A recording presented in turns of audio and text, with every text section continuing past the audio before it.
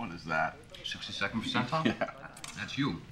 That's where you rate. All the bachelors in New York, we're all competing for the same women. We're the straight bachelors. I'm in the 62nd percentile. Yes, sir. So in other words, I'm better than 62% of the New York bachelors. Well, you're rated higher than them, yeah. But worse than, what, 38%? 37, no 100%. How'd you come up with 62? There's all science figuring it out. There's a science to figuring it out. Well, that sounds very scientific. You know, if I may inquire, what's your rating? Funny you should ask. Because I happen to fall right in the 99 percentile. Of course. Who came up with the ratings? I did. You came up with the ratings, and you get a 99. It's very interesting. Yeah? What are these based on? It's just a system. I mean, that's your rating. I mean, I'm not saying you're a bad person, Jay. No, you're just saying I'm a bad bachelor. No, you're better than an average bachelor. What are the criteria? First, money. You have none.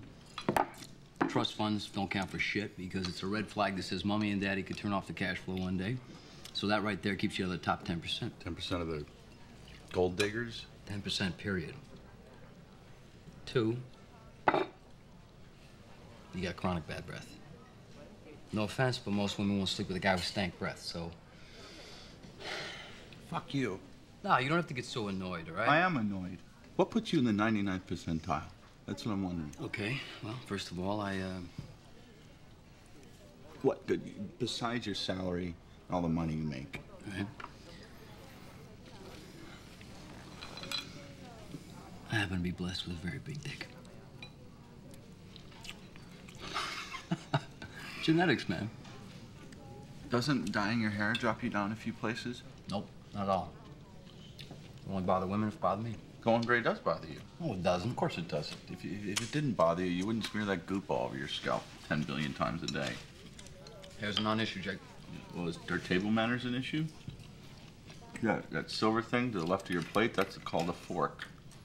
Oh. And when people eat rice, they use chopsticks or a fork. You know, grown people don't eat fried rice with their bare hands.